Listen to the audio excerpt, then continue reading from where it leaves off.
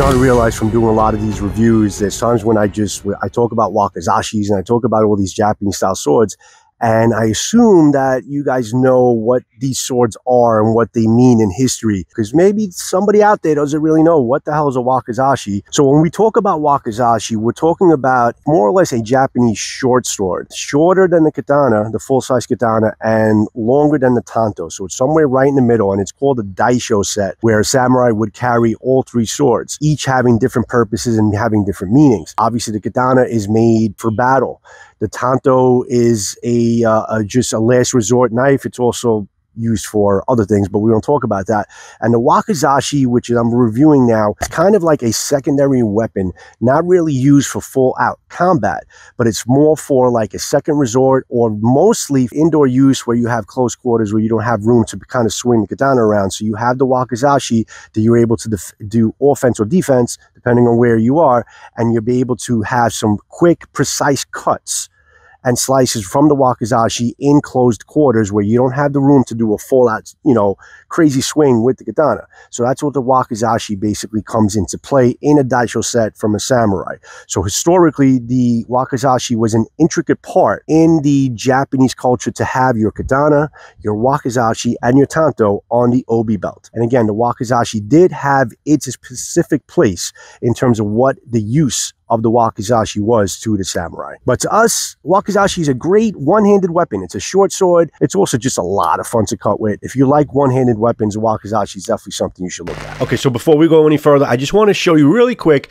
romanceofmen.com, the ordering process of ordering a custom wakizashi. It's pretty cool. Everything's pretty much laid out for you in terms of the options. You can see right now an introductory rate of about $140 for a custom wakizashi build, where you can build your own wakizashi sword according to the parts that they have in their inventory.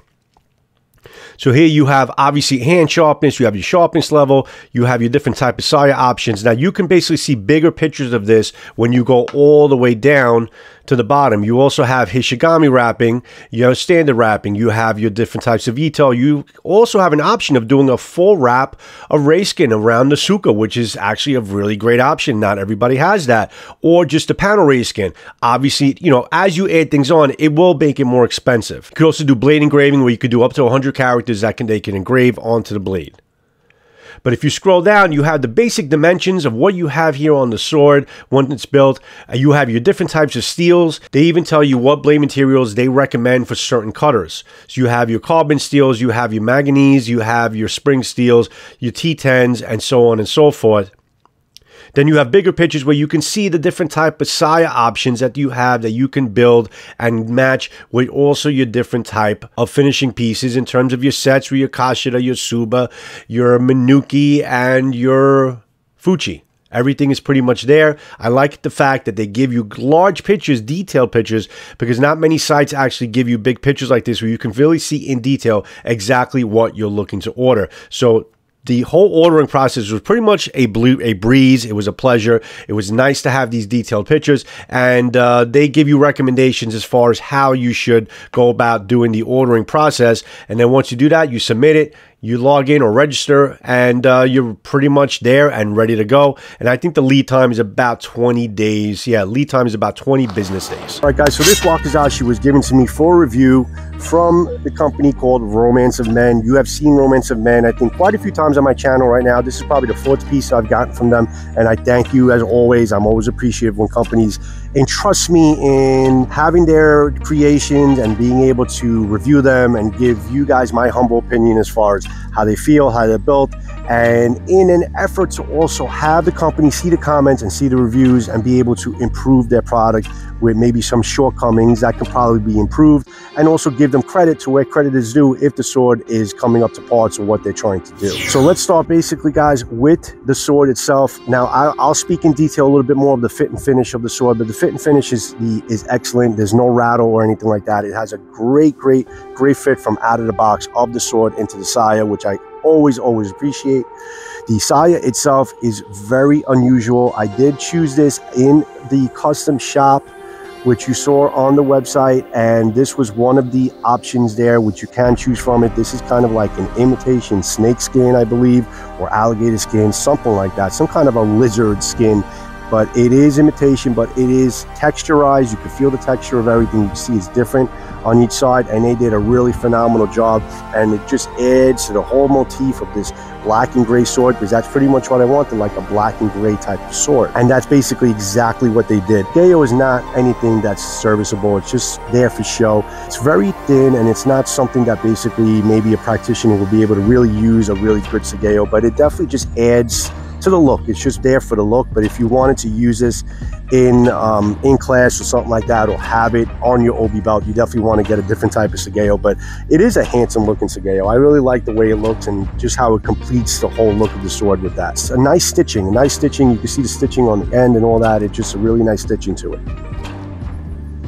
It's a standard Tsuka. I think it's called the Imogata. It's a standard Tsuka, basically, that you find in many different types of iterations of Japanese swords. You have Riko shape, you have a couple different types of shapes of the Tsuka, but this is kind of the standard shape. They did a great job in basically in bringing this thing together. The Ito, like I've seen on a lot of their iterations of late, is very tight. You can barely move it a millimeter, so they did a great job in also evening up the diamonds, giving you some really good blackened ray skin. It's real ray skin on the sword, even at a $190 price point, which is great that they're giving you real ray skin. You can see it. It's definitely good quality, great quality Tsukamaki, great quality in giving you some real leather and giving it really tight. Now there is options also on their site of doing a full wrap Samegawa.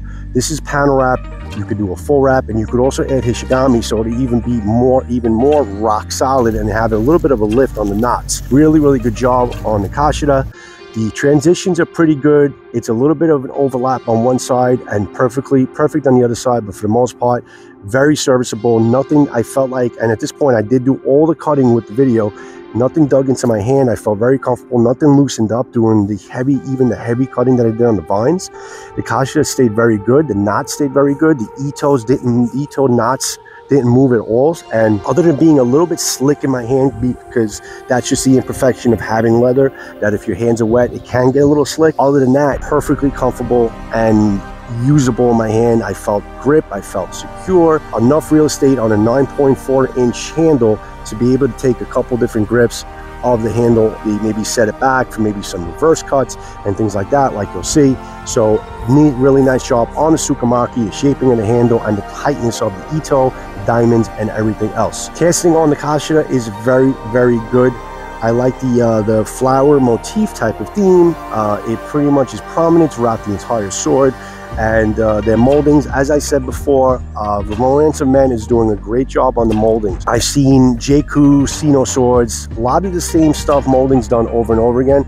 I've seen with Romance of Men something that's new and fresh, something that you don't normally see every day. It's just different types of spins on maybe some traditional pieces out there, and they put their own little spin on it. But from whatever they're doing, they're giving you a really nice casting. The Fuchi, more of the same, little bit of an overlap on the Ito, but for the most part, if I really wanted to be a perfectionist, I would say this could have been done a little bit better in terms of the overlap of the Ito on one side, and it's not perfectly aligned.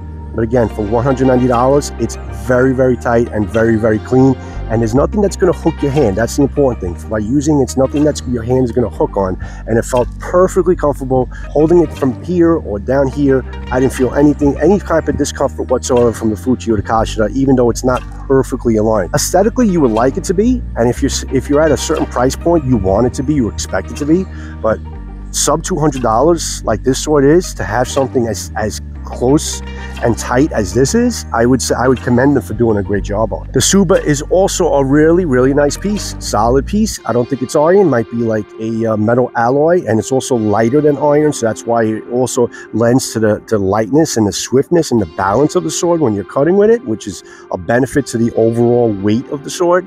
But it is a beautiful piece, great details. Again, it's got a flower motif on one side, and the other side is kind of like a lion. I think it's hard to make out sometimes. It looks like a lion kind of going down the Tsuba, which is really good, a good looking molding. But they did a nice job with it. I'm really happy with the moldings that I picked, the set that I picked with the Fuchi and the Kashida. This came from their site. You can choose this yourself if you want it.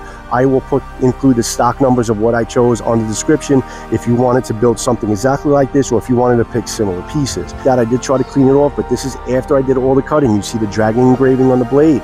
But before we get into that, you see the Habaki, which is a nice silver Habaki with the copper seppas.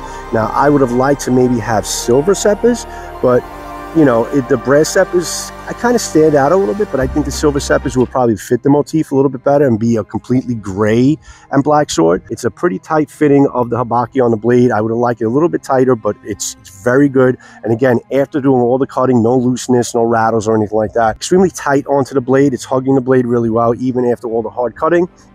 And I do like the look of having a different, not run-of-the-mill dime a dozen type of Habaki that you're able to choose, and they do have some nice Habakis that you can choose from. This is a 20-inch T10 blade. It was very hard to kind of photograph this sword to get the Hamon. It's a prominent Hamon, but it's also a light Hamon, and you really got to be in a really good lighting in order to get this picture. That's not a very, you know, it doesn't really stick out or punch you in the face, you know, in terms of some Hamons, especially the other sword that I reviewed, the Ebi Katana, Lobster Katana, was really prominent and had a specific type of polish. This, you're not paying for that type of polish to have the Hamon really punch you in the face through the lens or anything like that. But it is, if you look closely, you can see a nice wavy line of a real clay-tempered Hamon, and it's a glossy blade. It's a polished glossy blade. It doesn't have the 2 tones or 3 tones or anything like that, but for cutting purposes, it is a good blade to be able to cut with, and you don't have to worry about basically ruining any really good aesthetics on the blade if you're looking to use it and cut with it. It's got the dragon engraving on both sides, which is pretty cool. The thickness of the blade at the hilt or the Tsuba is around 0.6 centimeters or 0.23 inches, and then it obviously has a distal taper with a nice point going to the Kasaki. Teal says T10 with true vivid Hamon. Again, if you wanted to probably pay for a better cosmetic type of polish to really have the Hamon stick out, you could probably have that selection if you want. But if you wanted to kind of spend, you know, that price point around 190 with the T10 and having this Hamon the way it is, and if you're fine with it, it's a perfectly good and usable blade, especially if you're looking to cut with it. The more and more I have this in my hand, guys, the more and more I feel like it's just such a well-balanced sword. I did a lot of cutting with it. It really cut and pretty much sliced really well. Very, very, very sharp out of the box. Very impressed with the sharpness level that came out of the box. I was doing some really good slicing and really good cutting on the tatami and the vines and all that. So let's get over to that segment and let's see how this baby performs. So this Wakizashi, compared to others that I've tried, is a little bit lighter overall, and it just gives it a little bit more of a different type of balance. Pops out perfectly, goes in right, it doesn't come out of place. We're reviewing this in the premise that it is $190, but we're also going to review it first in terms of quality and how the Wakizashi or any type of sword should be put together. And if it basically crosses all the T's and dots all the I's, and it's still at that price range, then you know you got a pretty good bang for the buck and a really good value. You think you're able to kind of have some control over the point for the most part. So it feels like a really good balanced overall sword. Again, no heavy spots, 3 inches or so away from the handle in terms of the balance of it. So it's definitely a very good balanced sword. And I think this is good if somebody just wants to kind of just use it for trick cuts, or just changing directions or something like that, or something that just doesn't have that much fatigue in the hand. I think this is definitely be a good Wakizashi to go with.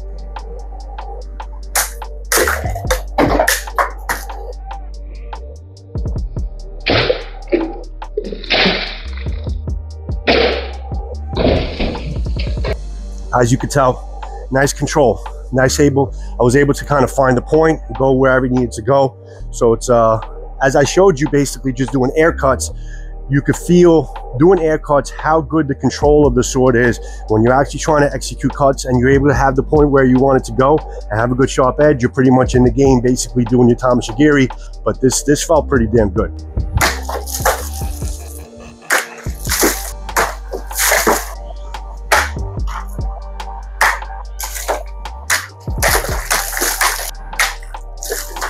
Talk about a slice and dice type of sword, but this is a good, sharp, out of the box slicing sword with a lot of control. To be able to get that fine of a cut, with my skill level, put this thing in the hands of a good practitioner, it's really gonna shine.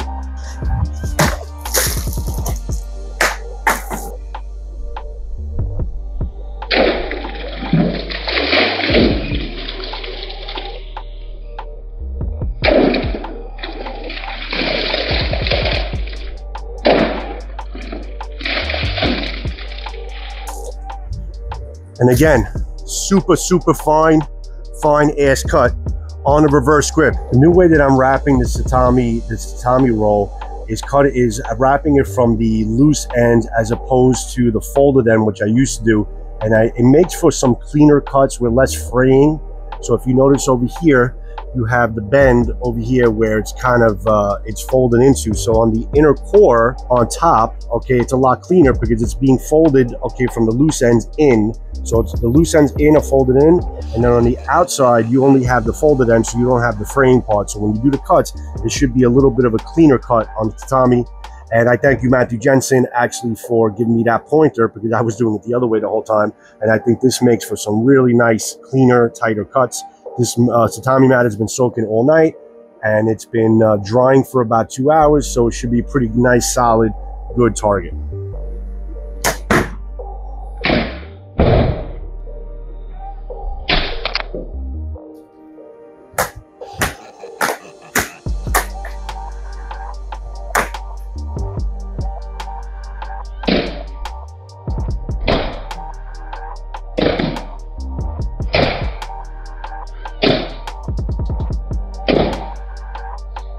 Nice cuts.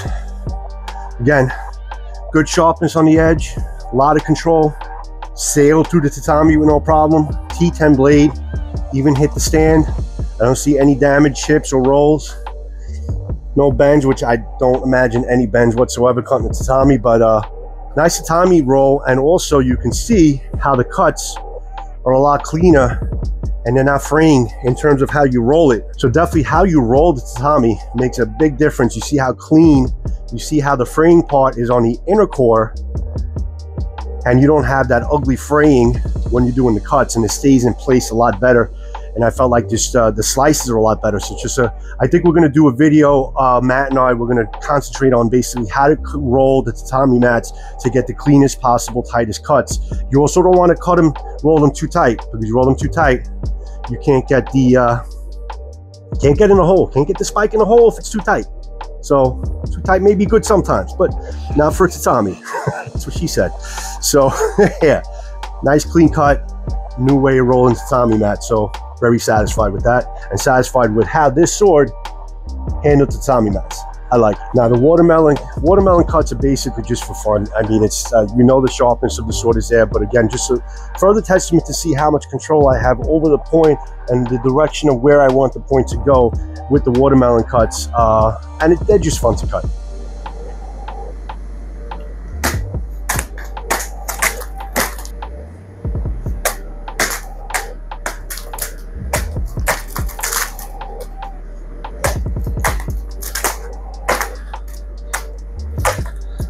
Slice and dice, guys, slice and dice. This thing did awesome. Great slicing sword. Still tastes good. Wow, you gotta love that summer watermelon, man. Good stuff. My face is all dirty. Nice.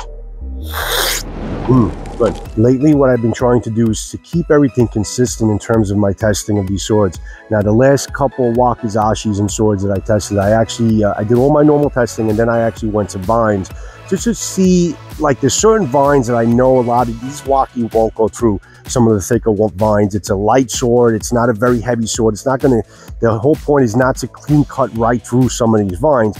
It's about seeing how much the edge could hold up, the T10 blade, if there's any vibrations that would cause anything to dislodge or loosen on the blade. So it's just something that I'm doing so you guys don't have to do, to see how the build quality is on these swords.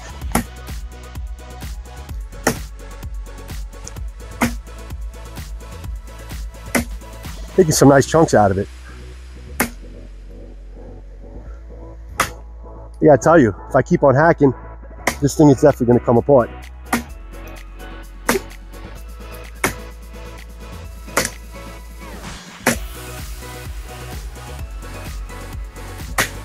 Not bad. And through.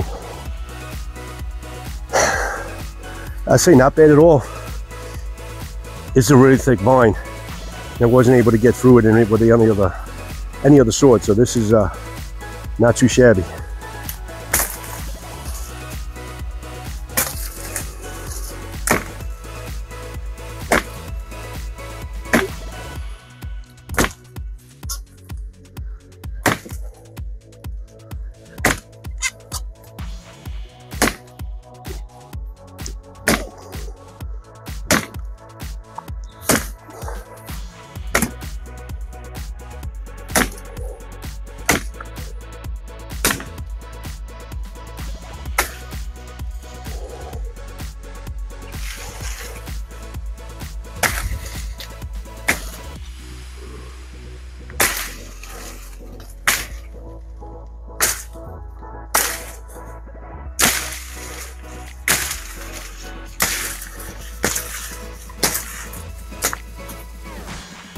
Gotta say, it's handling itself well. Except for your light source, you really got to get a good hack out of it. You can see I was even using 2 hands, but other than the staining from the sap, from the vines, I don't see any damage.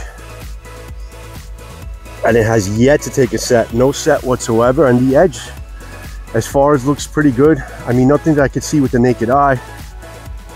Smooth, smooth, smooth. Right here.